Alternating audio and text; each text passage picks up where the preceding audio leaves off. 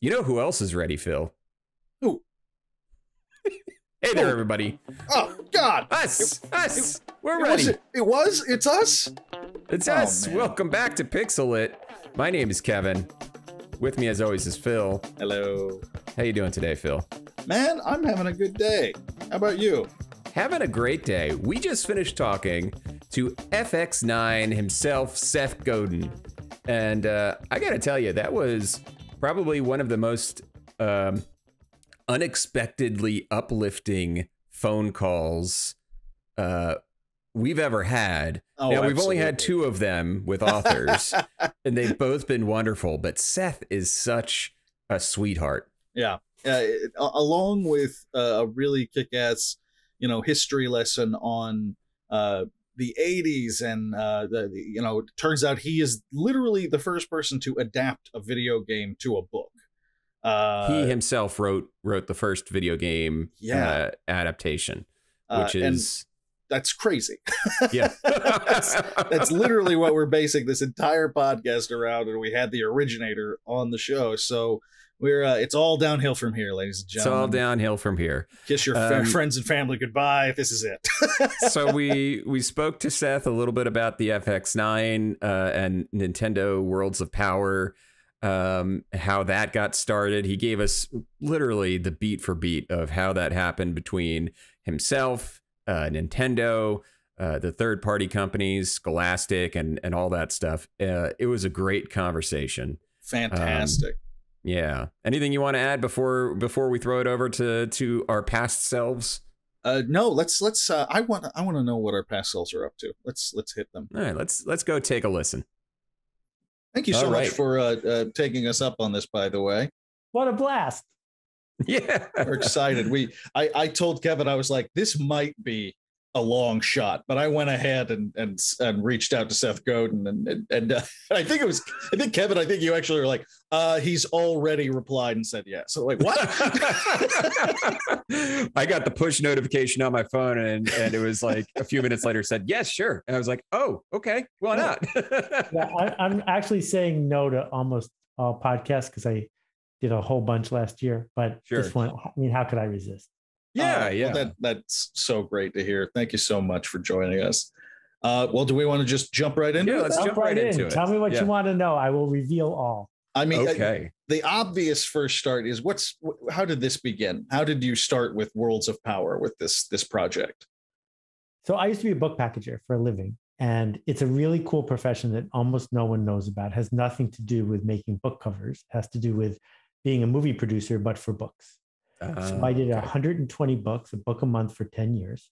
I did books on the first book about emojis and smileys. I did the first book on digital cash. I did almanacs. I did stain removal books. I spent 7 years getting Stanley Kaplan, the person, to let me do the Stanley Kaplan test prep books. It was just, what can we bring to the world that the world needs? And so I was always waking up in the morning having a book problem, which is I needed enough to keep proposing so that I could keep my team of 8 people busy. Right. And along the way, I had also been spending time in the computer game business. In 1983, I was brand manager for a line of computer games at Spinnaker. I worked with Arthur C. Clarke and Ray Bradbury and Michael Crichton. I was 23 years old. It was amazing. That's wild. That sounds amazing. I could talk about that all day. Then I went to Prodigy as their first outside provider, and I built the most successful online game of all time at the time called Guts. But when video games showed up, I had a real problem. And the problem was they make me really dizzy. Okay. It's part of my ADD, but I can't easily recover from playing a typical video game. Well, along the way, I discovered that the first project that I worked on was kids were buying these magazines filled with step-by-step cheats about how to win at video games. And they were buying millions of them. And it occurred to me that kids who don't want to read a magazine either. So why not make a videotape showing them how to win at video games? So what I did was I hired my 12-year-old cousin and hooked up a super VHS recorder to the output of his Nintendo and had him win all these games. That's amazing. And then I hired a professional voiceover actor named Skip Rogers, not his real name, world video game champion. And he would read the script while the video was playing of how he was winning each level. Oh my God, that explains so much. We were literally speculating as we. I didn't even get into the books yet. So I had done a video with Isaac Asimov of a murder mystery game called Robots that Siskel and Ebert gave 2 thumbs up, which was pretty exciting. Yeah. So I had a relationship with Kodak, and Kodak at the time sold a lot of videotapes, and I sold Kodak these 2 videos of how to win at video games. And it was still to this day one of my 5 best ideas. And unfortunately, there was a lot of politics at Kodak and a guy who didn't like me, and he intentionally spiked the project. And at the same time, another company 2 months later came out with the same thing and sold millions and millions of them. And I was a really struggling book packager at the time, and it would have made a big difference if it had worked. All right, so I'm reeling from this, and I think, well, but clearly I'm onto something. So I went back to my cousin's house, and at the time I didn't live here, but he lived 3 blocks from where I am right now. And I went to his house, and I realized that Eric had never read a book for fun in his whole life. He was now 13 years old, and he and his friends, all of whom came, from privileged, literate households, were spending their whole day playing video games. And I realized that the same way I had seen people like Alan Dean Foster who novelized movies, it's possible to novelize a game. And when I was back in the days of doing my computer games, I had actually done the first novelization of a computer game, a game called Shadowkeep, which we worked with Alan Dean Foster on. So I knew it could be done. And so the plan was let Eric play the games because I didn't want to get dizzy. I would come up with a 3-page summary of ostensibly what was happening. I would turn it into a 15-page, we called it a Bible, that had who the characters were, what their personalities were, et cetera. And then I would hire movie novelizers who knew, or people who wrote Sweet Valley High and Babysitter's Club books, who knew how to turn a 15-page Bible into a 125-page book. But before I did that, I had to get the rights from these companies. And it was different in the videotape thing because I could argue fair use in the videotape thing because I wasn't actually impacting their intellectual property rights. But here I had to go and get the exclusive rights. And it was really very straightforward. Mr. A, who was a key player at Nintendo, didn't want to do business with me, but all the other ones did.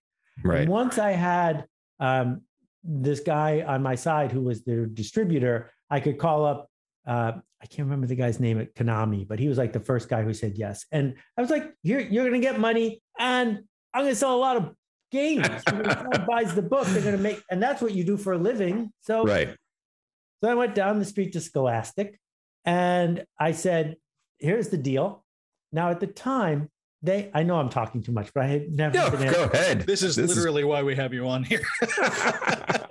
So at the time, Scholastic hadn't published Harry Potter yet. It was a couple years before Harry Potter. And I went to the woman, Jean Fywell, who actually brought Harry to the US. And I said, Jean, this is what I want to do. I know how to do this part, this part, this part. I have all the rights. This is really straightforward. And we're going to spread a lot of literacy. And Jean was fantastic. She said yes immediately. And then I just had to do all the pieces. Right. And my editor, on the other hand, Greg, nice guy, had all these rules that Scholastic was enforcing. Rules like characters aren't allowed to die because we're Scholastic. There's no devils, vampires, or a cult allowed. Now, remember, 3 years later, Harry Potter showed up. They broke every single one of these rules. So you have to write around these rules. And if you read Castlevania again now, you will see how the gloom and doom of the game isn't quite in the book. Right. Mm-hmm. So anyway, I found 3 or 4 people who could write these books. It took less than 5 days for one of them to write a book because once they're good at it, you just crank it out. Right? And I think I paid $3,000, $4,000 for a straight buyout. And they're sort of making $1,000 a day. Yeah. And we sold more than 1 million books. Wow. And so now I will tell you the question you should ask me next, and then I'll stop talking while you think about it. Please, by all means. You should say, why are the books written by FX9? Yes. Yeah, we did. It's because on the cover, it says FX9. And then when you open it up, it's FX9 Seth Godin production. And then you actually do get the author's name. So I think everyone assumes that FX9 wrote these. Correct. So the way bookstores are organized in the fiction section is not so much by genre and subgenre. They're organized by author. And if you want to go look for the Nintendo books, you might look on NIN. So I needed a name that started with NIN, and that's where it came from. That is amazing. That was literally, that's one of the questions. Now, where did the FX just kind of pop in your head because of what you're doing? It's the kind of futuristic sort of thing. Yeah. Also, I didn't want it to be gender specific. Sure. Fair enough. Yeah. That makes sense. That's pretty forward thinking of you, considering that in those days, the stereotype that video games for boys was very prevalent, much more than nowadays. Oh, yeah. I mean, we were pushing a lot of envelopes about, if you look in the books, I'm still proud of how we did not fall into any of the misogynistic traps that are so easy to do. Because I'm like, I don't do this just for the money. If I want to make money, I would have done something else for a living. Sure. And I don't know that they're going to sell 1 million copies. And I only made 10 cents a copy. So it's not like this was winning the lottery, but it was a lot of work. And one of the authors I hired, some of the people who do this for a living are not the sort of people you would imagine coming over to your house for a barbecue. And writers, go on. There was one person who just had an enormous amount of trouble letting go. Yeah. And there was no email or anything. I mean, I had email, but I didn't have file transfer or anything. Sure. So I ended up driving to this person's house, and I had to practically break into their house to take the printouts from their hands. Other people, like Peter, who did 3 of them, was amazing. He beat every deadline. Everything was formatted. It was clean copy. It was delightful. And then I typeset the books myself on my Mac. And those were one of the early examples of desktop publishing, getting the end spaces right on the ellipses, stuff like that. So you basically did all of this, all the work, and just took it to Scholastic and said, here you go. Here is a finished product. We'll make a bunch of money with this. That's amazing. Now it does say in a couple of books that it's how did they put it? That it's not an official adaptation, or it's not officially recognized by Nintendo. There's some very strong legalese in the front saying, but Nintendo had nothing to do with this. Yeah, correct. Because remember, so the deal, I don't know if you know how much you know about how the industry was working in those days. So if you were the guys who made the Commodore 64, and Spinnaker was making a game and selling millions and millions of copies, Commodore got nothing, 0. Right. And so the lesson that they learned in Japan when they decided to make the Nintendo cartridges was come up with a patent so that nobody can make a game without your permission.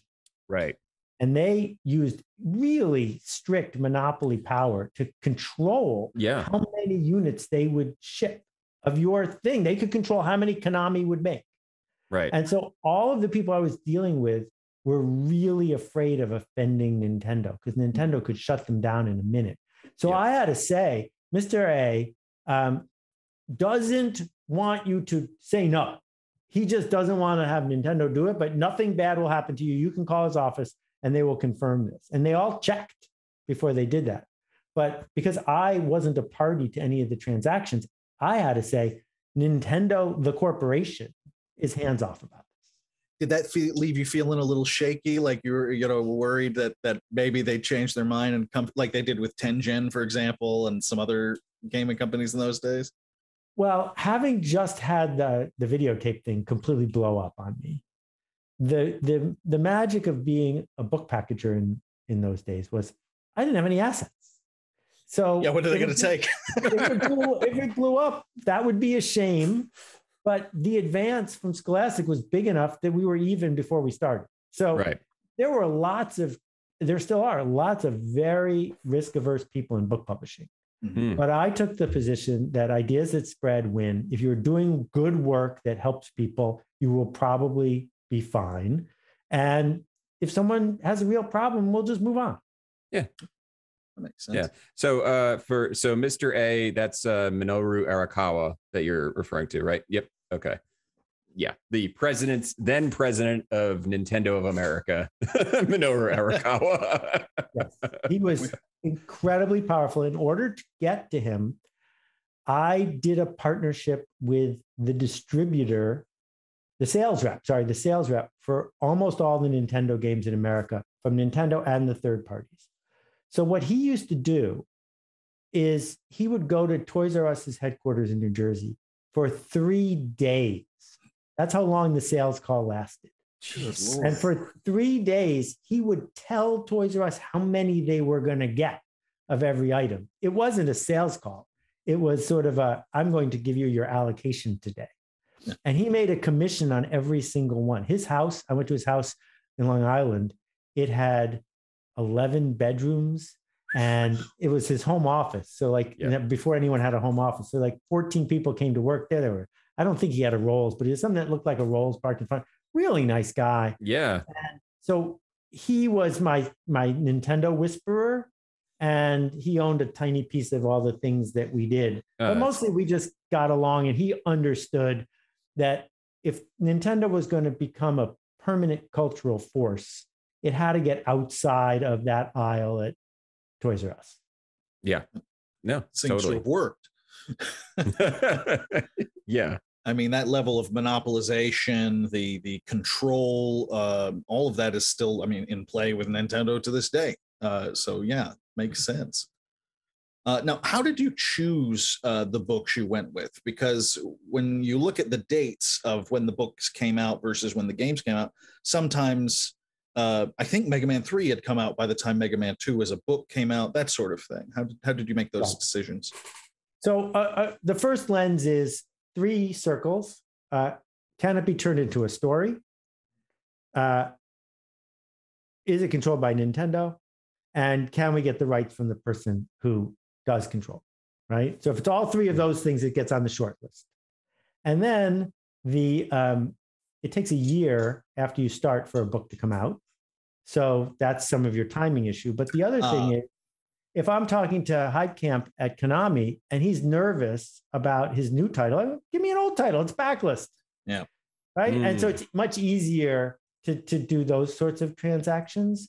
And, given how well movie novelizations had done, it wasn't that hard to persuade. They could see that movie novelizations were a thing. I had already shown that a computer game could be novelized. I was giving them a chance to read the book to make sure they weren't embarrassed.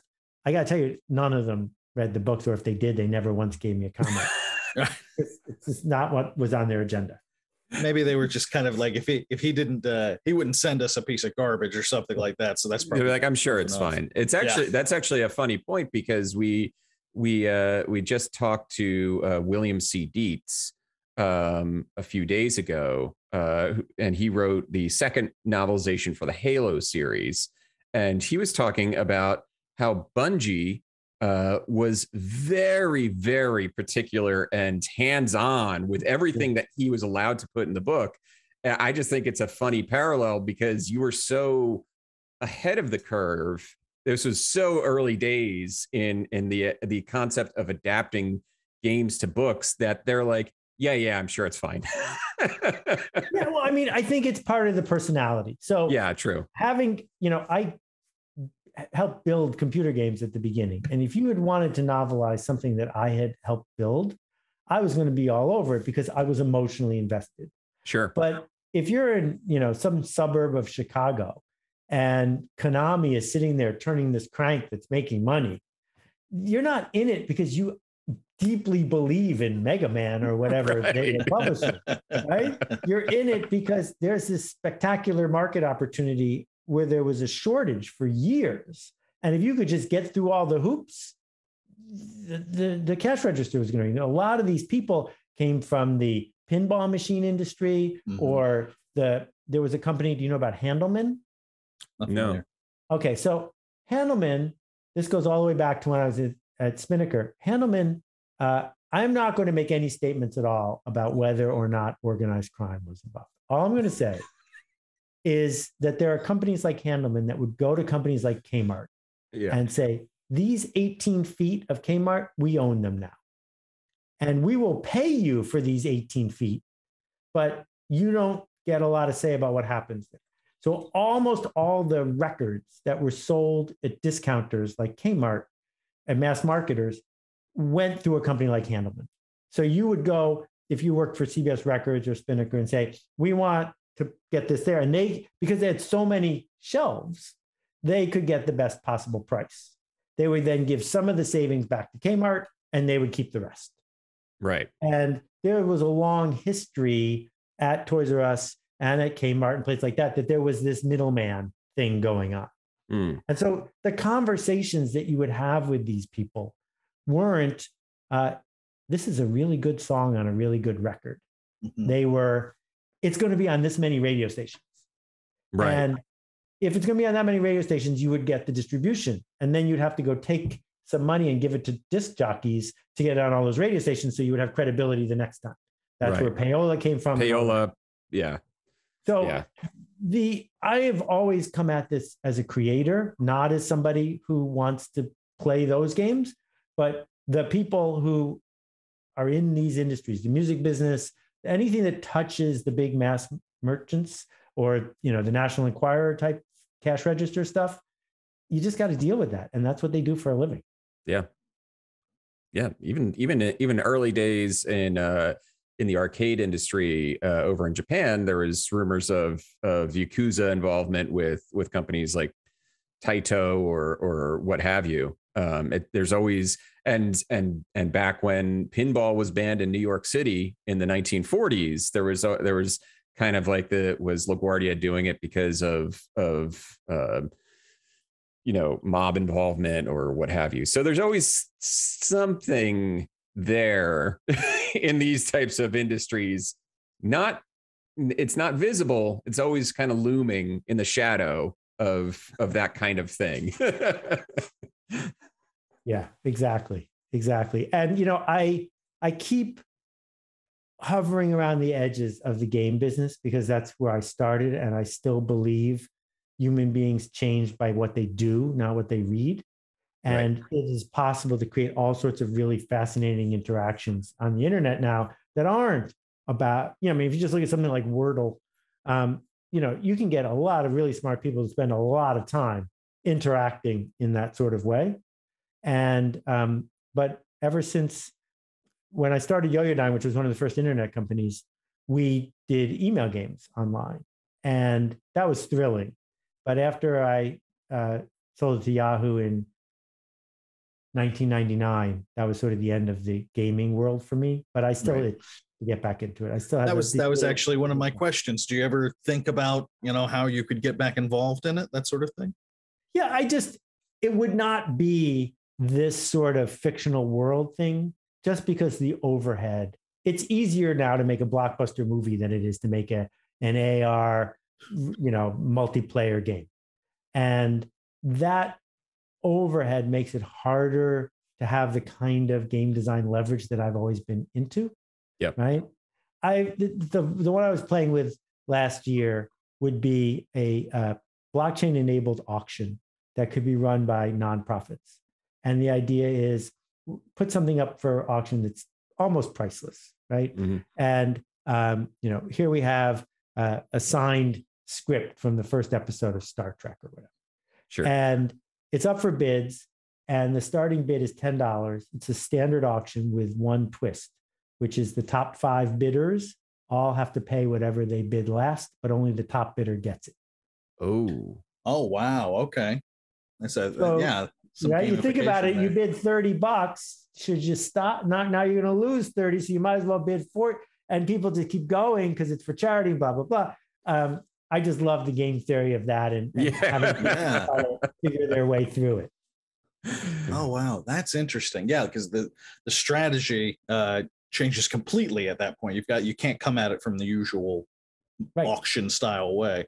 And people would you would get a Ferrari for $10,000 because no one was willing to outbid you. The charity would still do fine, but the word would spread that someone got a Ferrari for $10,000. So the next auction would do even better.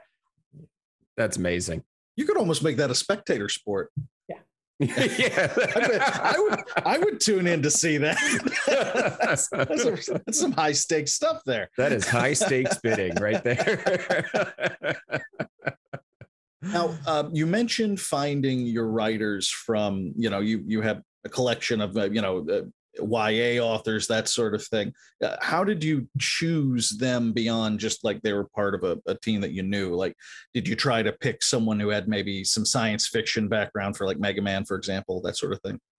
So I had done 2 other series. One of them I'm really proud of, which was Walter Dean Myers, who was the most honored Black children's book writer of his generation, won the Coretta Scott King Award 2 or 3 times. I said to Walter, I lived in a really successfully integrated neighborhood outside of New York City. I said, Walter, my neighbors are all busy reading Babysitter's Club and Sweet Valley High. There are no Black kids in those stories.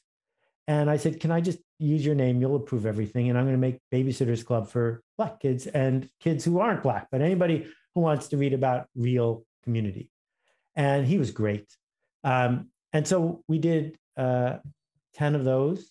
And I'm really proud of how they came out.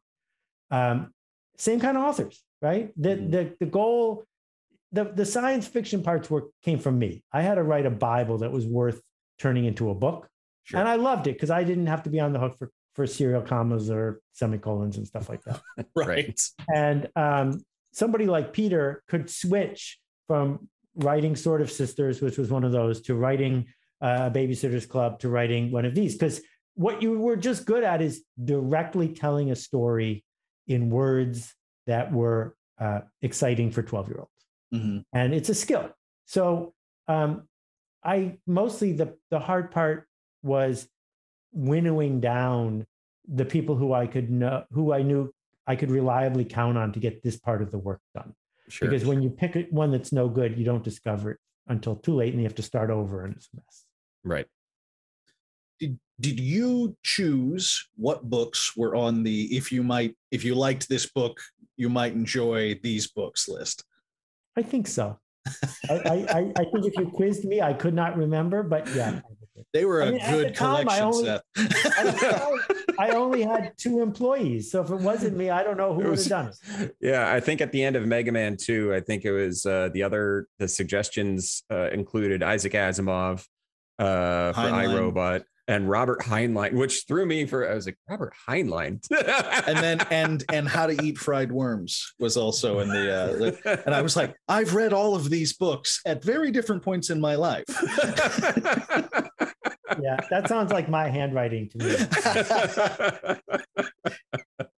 It actually did inspire us, though, with our social media. We like when we finish up a book, we like throwing out a suggestion box of 4 or 5 books that they might enjoy if they liked the one we just finished. So we have you to thank for that at very least. That's fantastic. So my tip for people who like the kinds of stuff you like is an author named Elliot Pepper, Pepper. And his Bandwidth series will suck you in and you will never let go. You're going to be so grateful that I highlighted Elliot Pepper for you. Okay. All right, everyone, write that down. Elliot Pepper. Oh, this does look good. Okay. Now, you mentioned I also literally officially was diagnosed with ADHD today. And you mentioned that earlier. He was just on the phone with the psychiatrist. Just on the phone. And it's one of those things that we were like, oh, no, we had no idea. But I know what you mean when it comes to how certain kinds of games, certain kind of books, media in general can really throw you for a loop. Do do you play games still these days? Do any of them, or is that? I have on my phone, I have Wordmaster, which is a Scrabble analog. I have trouble watching thrilling television. I can't. The internet was built for people like you and me because, oh, look, a puppy kind of thing. But I also need an enormous amount of discipline to be able to produce what I produce. And so I went 20 years without turning on a television, and I don't go to meetings because it was enervating. And, now thanks to streaming, I can find just like a little thing that can, soothe part of my brain. But even like, I love the Matrix movies so dearly, but I'll feel it for hours afterwards. That's fascinating. Now, so what do you do to relax then? If it's not too personal a question, like what do you find works for you? I paddle my canoe on the Hudson River every day where the weather is good enough. So it's been a few months without that. And I listen to a lot of jazz. Oh, that's great. That does sound good. Jazz is wonderful. I was in the jazz bands when I was younger, and it's a wonderful musical hobby for anyone who can really get into it, because it's complex in a way that really it takes your brain places. Yep. But without too much work needed, because of the way the motifs kind of move around. Yeah. And it can absorb as much of your nerdiness as you can handle, right? Exactly. Right? It's an infinitely deep musical genre. Exactly. Yeah. I think we got one more big one, and then I think, unless Kevin, you've got anything. No, go ahead, Phil. Now this kind of, it ties into what we've been talking about, the concentration required to do what you do.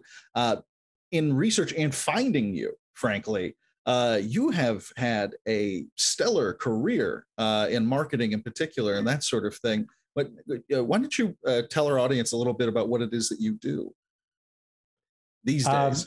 Well, my full-time gig right now is I'm a volunteer leading a group that's building an almanac about carbon and climate. And it's coming out in June. There's 1,800 of us in 91 countries. And it fits so many of the things that are important to me, but also my skill set. I'm in it for 11 hours a day answering and building. And we just shipped it to the publisher last week. It's 97,000 words written by 200 different people, edited, designed, laid out. I think it's the most important thing I've ever done. But I also write a blog post every day. I do a podcast every week.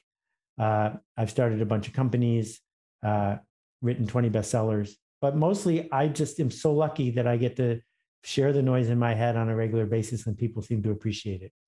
It's all we can hope for, isn't it?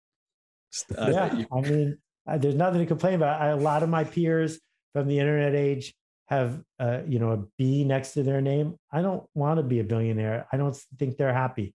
They just decided to become evil monopolists, and that's not interesting to me. We have a very strong anti-billionaire stance on our podcast. Yeah, it is part of what we do. Yeah, it's about accumulation after a while, isn't it? It's not about being happy.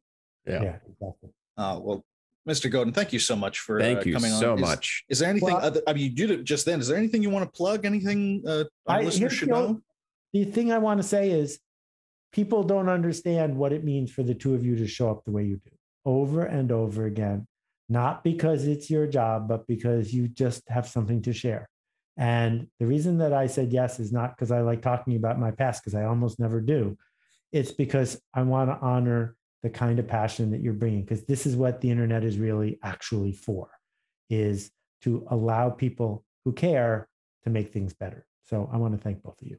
Thank you very much. Thank you, Seth. What a privilege to talk with you, sir. This has been fantastic. Thank you both. Go make a ruckus. Well, that was a heck of an interview. And Seth just basically warmed our hearts with... that is going to get me through the rest of the month, Kevin. Like that. It's nice to find someone of your own tribe, but a kindred spirit in the geek realm is especially good. Yeah. It's wonderful. And we're going to be continuing with our Nintendo Worlds of Power coverage for the foreseeable future, but with I guess a new perspective on how they came to be. It'll be a little bit refreshing to take another look at these. But that's pretty much all we got for you today, folks. Phil, you had some plugins that you want to. Yeah, for those of you who want to get to know Mr. Seth Godin, the FX9 himself, you can check him out at seths.blog, SETHS.blog. That's easy enough to remember. And follow him on Twitter at ThisIsSethsBlog, where he's throwing down all kinds of really interesting news and information and tidbits. Definitely worth taking a look at. Yep, and as always, if you can share this episode around to your friends and family. I'd say this episode and the episode with Bill Dietz are pretty good intro episodes for us for just finding out, or people who are just interested in the process of writing. Yes. Share this with the writers in your life, just so they can get a little behind the scenes look. Otherwise, follow us on Twitter at PixelLit Pod. Go to our website, www.pixelitpod.com, and rate us 5 stars on iTunes and Spotify. If you have the means, we would greatly appreciate it. But that is all for today's episode. Thank you, and have a good night, everybody. Bye.